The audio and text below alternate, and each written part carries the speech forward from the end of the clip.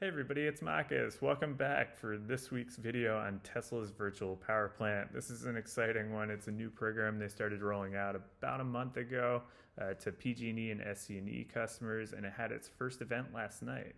So you may have seen a notification that said something like you have an event from 6 to 9 p.m. If you're wondering what that was, let's go over the basics. First off, the virtual power plant is a demand response program. It's kind of similar to Ohm Connect or Smart AC. Basically, it's a program that helps when the grid's in a time of need to reduce demand. And by reducing that demand, we're not using the dirty peaker plants that are usually your most expensive and your dirtiest electricity. By using the virtual power plant, you're taking that stored electricity that you have in your batteries. It's usually mostly from solar.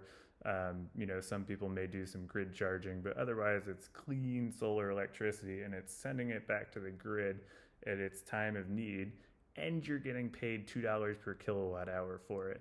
Now keep in mind, each Powerwall is around 13.5 kilowatt hours, so that's about $25 a Powerwall per event. We have 3 Powerwalls, so we're looking at $70, $75 per event. That's pretty awesome. So let's look and see what happens when there's actually an event going on. So what you're actually seeing here is the screen from the app the night before the event. It's about 7 p.m. All you're going to see is a notification, just like it was a Stormwatch event or something similar. You can click that or down below to the virtual power plant menu. Once you pop that up, it's going to give you your basic info on which program you're in, either PG&E or SC&E at this point, and then how many homes are in your fleet. And then that middle box there is going to tell you when there's an event planned, usually with 24 hours notice if possible, unless it's an emergency. Once you actually click on the event, it'll show you details showing the start time for charging, and then the actual start time for the discharge, and the end time for the event. Just to be clear, those that are in time-based control really aren't going to notice a difference in the Powerwall behavior here. You're still going to use the grid as normal, and then you'll avoid using the grid during those peak times. Those that are in self-powered mode, they are going to see the biggest difference, because basically once that start charging time starts, you're going to start using the grid, and all your solar is going to go towards the Powerwalls.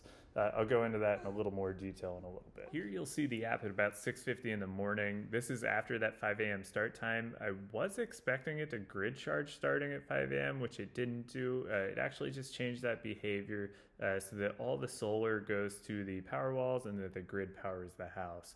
Now this was kind of a weird day for us because we had just gotten back from vacation the night before, so we had depleted our Powerwalls, charged the house, the AC was running to cool it once we got back. So the Powerwalls were dead, so we were already on the grid. So even though we're in self-powered, we were using the grid. Normally you would see it switch from using the batteries to the grid if you're in self-powered, but if you're in that time-based control, you're probably just gonna see it same as here, just all grid. One neat feature Tesla has included is real-time data tracking for both your house and for the fleet. It's kind of neat to see it ebb and flow throughout the day as the sun comes and goes. Like I said before, it was a weird day where we had depleted the Powerwalls beforehand, but we also had this event during a cloudy day, so we didn't fill up our Powerwalls beforehand. They only got to about 75% full, as you can see in the graphs here. We took all our solar and put it in, but we still didn't have enough to utilize the Powerwalls fully. So hopefully, we'll get $50 to $60 from the event, but we'll see. So we finally made it. It's 6 p.m. As you can see here on the app, the batteries are discharging at that 15 to 16 kilowatts. It's pretty impressive. The fleet is putting out 15,000 kilowatts. I believe that's 15 megawatt. That's really, really impressive. What I am kind of curious to see is, because I'm putting out 15 to 16 kilowatt, is that going to last? The battery's going to last the whole entire period? It doesn't seem like they will, especially at 74%, but I trust Tesla knows what they're doing. What I also am showing here is the AC turning on during it, because it does adjust it. I'm not sure how it's doing it.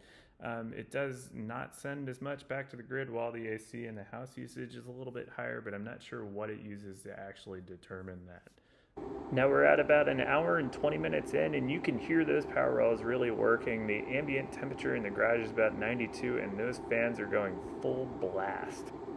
Now, unfortunately, I wasn't able to capture the exact moment that the Powerwalls ran out of charge. It did confirm my suspicion that at that 15 to 16 kilowatt rate, we weren't going to last the whole time. From what I could tell, it looks like about 7:50 to 8 p.m. the Powerwalls ran out of the charge. And that was the end of the contribution. But you can see here, even after I stopped contributing, it kept on going for the rest of that hour. At about 9 p.m., it was still all the way up at 4,000 kilowatt, which is pretty impressive. Pretty impressive. So to do a postmortem here, I think it's a great program in general.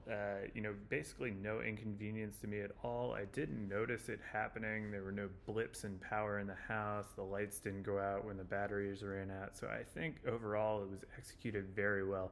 Just have some minor little quips or whatever you want to call it about it. One of them being that the app doesn't show you really how much you sent back. You can look at the graphs as I can show you here, and they're kind of giving you different answers. At 74%, you would expect roughly 30 kilowatt hours going back to the grid on those 3 Powerwalls, but it looks like here from the one graph it says 24 kilowatt hours, assuming the other went to the house, but I'm not sure what that number is below there. I don't know, it could be a little bit clearer.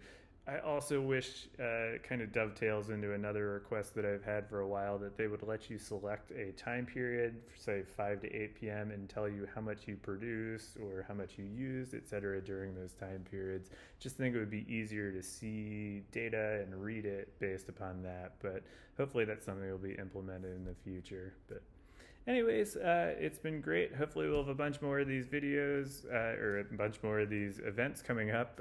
If you have any questions, comments about the video, let me know down below. As always, you can join the virtual power plant to use your own self-referral if you're a Tesla customer already. If not, feel free, or if you're feeling really nice, use mine down below. It should get you $300 off either your solar roof or your solar panels. As always, hope you enjoy. Have a good one.